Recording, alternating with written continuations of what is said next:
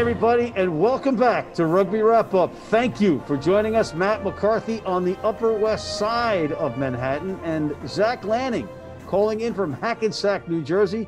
Zach's going to make his debut, the Zach Attack. But before you do that, Zach, I want to welcome you to the show. Matt, thanks so much for having me on. I appreciate it. And I appreciate the chance to rep New Jersey while I'm here. Before we got started, though, I did just want to ask, that's a pretty cool mask you got on. I wanted to know what the deal was. Why are you still wearing that? Yep. To be honest with you, I had no idea I had the mask on. It's the Pig and Whistle mask, the world's best rugby pub, 36th Street, just off 7th Avenue. I just wear it all the time, you know, and it's not that it's a shameless plug for our sponsor, the Pig and Whistle, who are reopening after the COVID on March 11th. Not that. But anyway, let's get to your first ever Zach Attack. What do you got?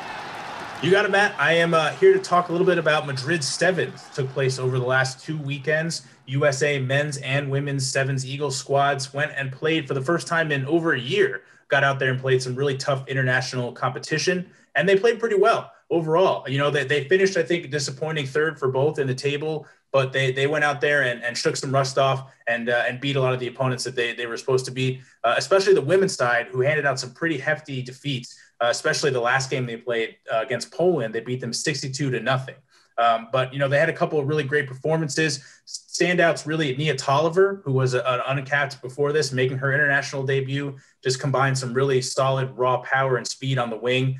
And then Alona Mar, I would say, who really impressed with a lot of her bone-crunching tackles that made me audibly gasp as I was watching, but also finished the day and the tournament on the wing herself and scored a bunch of really classy tries. On the men's side, you know, obviously there was disappointing news with the injury to Perry Baker.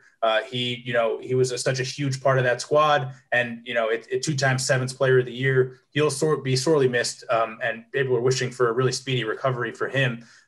So hopefully they can get him back soon. But they did rally, and Jake LaChina, who actually made his international debut, filled in pretty admirably on the wing. He's got some great speed as well, great power, and a great one-step move to kind of take him past defenders.